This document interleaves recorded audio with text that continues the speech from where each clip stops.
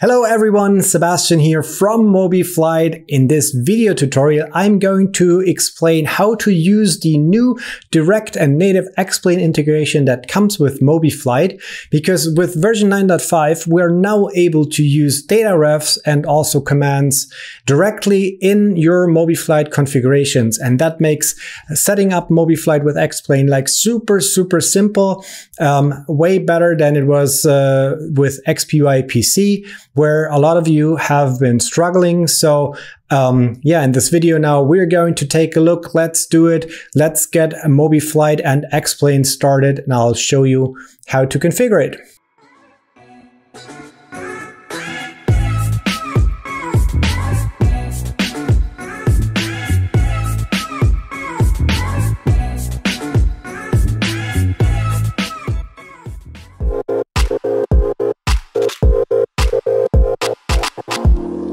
Before we start MobiFlight and also explain, I'm going to install a explain plugin called DataRef tool.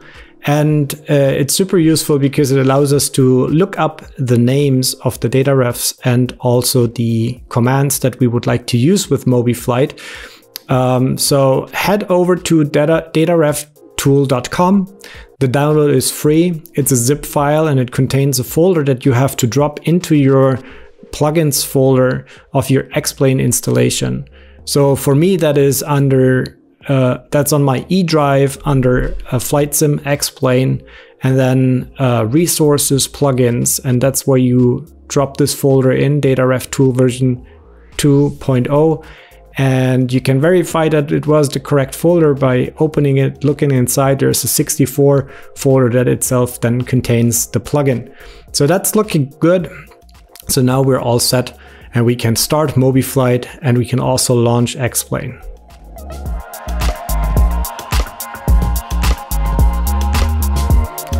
Okay, so I have MobiFlight started and explain is running in the background, and I'm going to show how to read a DataRef. So we are creating the DataRef read example here as an output config. And I'll click on edit and I'll choose the new variable type explain DataRef. And you can see that we have this very simple, minimalistic DataRef entry field. So here I can provide MobiFlight with the DataRef name that I would like to read from the sim. At the moment, it's super simple. There's no fancy list to choose from, but I'm currently already working on an improved version. In the meantime, what we're going to do, from the plugins menu, we can select the DataRef tool that we have installed earlier. And then when you click on the search item there, then you will see that there's a little window coming up that allows us to see all the DataRefs and filter the long list of DataRefs and commands by using this search form. For example, if we wanted to look up the heading field, the heading value, or maybe the com value, then you can type in com1 and it will filter the list by com1 so that we only see the ones that have something to do with com1, and it's still a long list. So there's some further options right now. For example, here I clicked by accident on DataRef. So now we're seeing data. Now it's also the commands when I click again. And here the second last button is allows me to filter on only those that are currently changing. So if we put it into DataRefs here and only the changing ones, and if you now interact with anything in the cockpit, if you make some change, so now we can see this list will bring up some entries, and those are the ones that are currently changing. So from this list, I'm going to pick the 833 standby frequency. So that one contains all the 6 digits of my current frequency. At the moment, it's 122.800. And as you can see, there is a copy name button. So I will click on the copy name, and then I'll just drop it in here. and I'll confirm with OK, and then I'll activate the config line, put MobiFlight into run mode, and you can see immediately the flight sim value now shows 122800, which is pretty cool because that's very, very simple compared to the XPUI PC approach. That is really, really straightforward. So I'll also show how fast this is updating. You see I'll interact here, I turn the button, and instantly I cannot really make out any delay. The value shows as an updated value inside of MobiFlight, and that's pretty cool and very, very simple.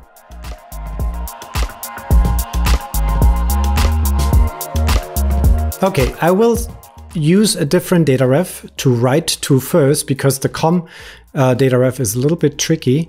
So let's take the heading bug, or sorry, the autopilot heading setting. Let's look up something with heading. Where's that heading bug? It's in the middle console, I believe. Yeah.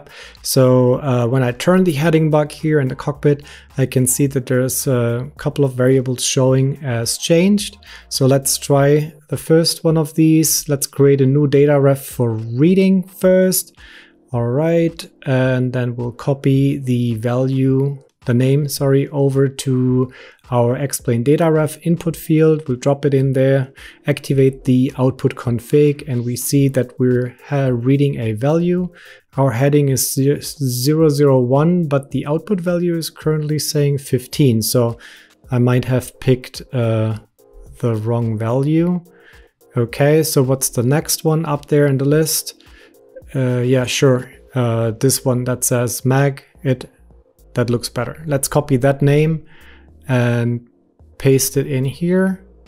Bam, and immediately the value changes, 10, 10, so this fits the heading setting. Well, that's cool. Now we have the correct value or DataRef name, and now that we know this, we can actually go copy it, and then we're going to use the same DataRef name in our input configuration. Let's switch to the inputs tab and create a new config. I also activate it right away, and then we'll use my radio module because it has a dual encoder on it, and then I'll pick one of the encoders like this. And then the action type is going to be explain DataRef/command. So this allows us to again use the same DataRef name there, and then as a value that we're going to update when we're dialing to the left. That's the on left event. Then we are using the $sign as a reference to the current value, and we are going to say -1 because yeah, when we dial to the left, the heading value should decrement, and then we can copy and paste this onto the on right tab, and there I just add +1, and that's it. So on left is $-1, on right is $+1. And with this, we're all set, and we can give this a shot. Let's see if it works. Oops, and I can see nothing is happening. I believe actually I remember that I think that there is a wire loose on this encoder. So I'll show real quick of how to best troubleshoot this. Let's turn on logging and then log level to debug. Let's click OK, and now we can see that these events should show, and yeah, sure enough, I have to switch over to a different encoder, the kilohertz one. So now this is working correctly. Cool, and now you can see that also the heading value in the sim is changing accordingly to our configuration, and well, that was also quite easy.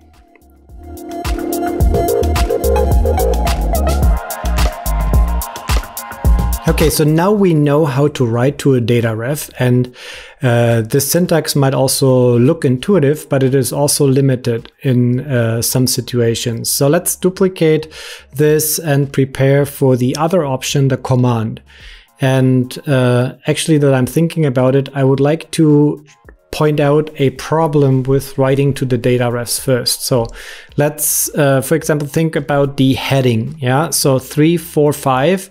If we are incrementing now, once we reach 360, it will wrap over, and we're just adding and subtracting 1 for every input that we're making. So explain for the heading data ref is kind of taking care for us to make sure that the value wraps correctly. So now I'm going back and you see we're approaching the 0 and now we're back to 351. That's cool, but I can show you that, for example, with the data ref that we had been using before with the COM1, actually there we will see that there's going to be a problem. So let's duplicate this real quick and say DataRef write COM1 megahertz. And then we'll go here and we'll change we'll change the DataRef to the frequency 833. And now since this is a 6-digit value, the megahertz are the thousands. So we have to take off 1000, copy this to the right, drop it, and now add 1000. Okay. So this now will work, at least it seems, because when I start now to use my encoder, and if we take a close look at the COM1 frequency, I can actually dial beyond 136 megahertz, which is not a valid COM frequency range. And that's what I meant is kind of something that you would now have to take care of in your MobiFlight transformation logic. So that this is not going to happen. You can do this with the built-in functions, but using the commands in this case, for example, is way more straightforward. So let's create the COM1 for megahertz. I will also use a different encoder that I have on my radio. So I'll just use the one for COM2. Nice. And then I'll take as an input type. Now I will use command. And now we have to find out what the correct command is. Right now the list was filtered on DataRefs. Now I change this to COM. And when I use the COM button here, the knob, to interact with the, or to change the frequency, then we can see if we filter on, if we use the second filter button there, we can now see that these commands show up in that list. So we can see all the commands that are currently in use or has been triggered, but these ones are the ones that are recently triggered. So it says something about inner or outer, down and up. So it's kind of obvious that the outer knob is the big one and the inner one is the small one. So I will go with outer down and I'll just copy it over. And then I do the same thing as before. I copy the entire tab on left and I'll paste it onto the on right tab. And now I can also just edit the name here, outer up. Okay. I'll make sure that I deactivate the other DataRef write example so that this does not interfere with each other. And now I can actually give it a try and I can turn my encoder to the left. And you saw that immediately the COM1 frequency has gone down. Now we're at 121.665. And you can see also that this wraparound that we had a problem with earlier is now working just right out of the box. So in many circumstances, it's really easier to use a command because then you do not have to worry about the these kind of problems, and it's typically easier to work with the commands for input actions than with using DataRef. So I'm going to save this configuration now, and I also would like to take the opportunity to give you a little sneak peek preview of the UI that I'm having in the mix that I'm about to release as a beta very soon. So let's take a look.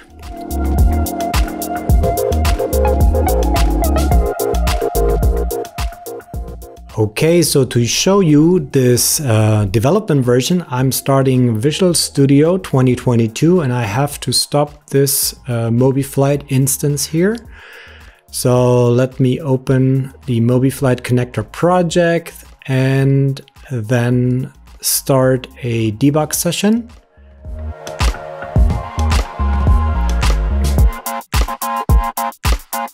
right.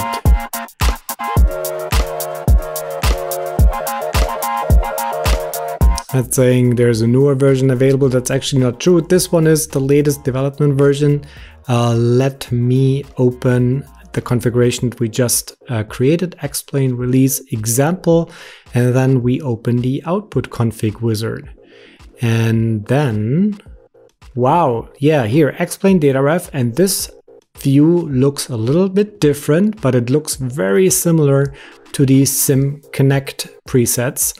So that's really, really cool. So we have also vendor, aircraft system, and the search option for filtering.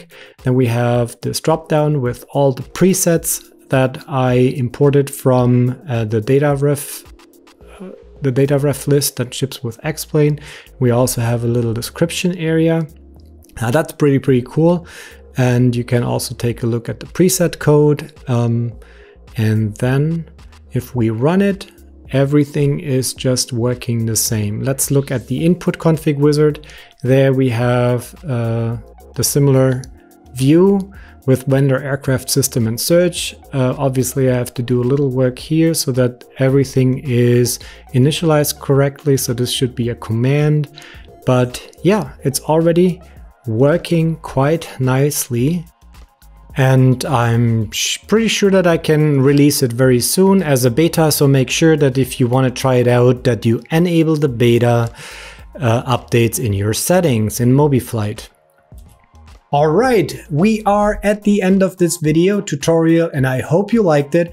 Everything that I showed you is also available as a tutorial on GitHub in our wiki section. Make sure you check that out, and a big thank you to Thomas who helped me putting that together. And also, if you like these videos, please give it a thumbs up. And obviously subscribe to the channel, hit the bell to receive notifications. See you soon on the next video. And in the meantime, I wish everyone happy landing and a lot of fun with your MobiFlight cockpit.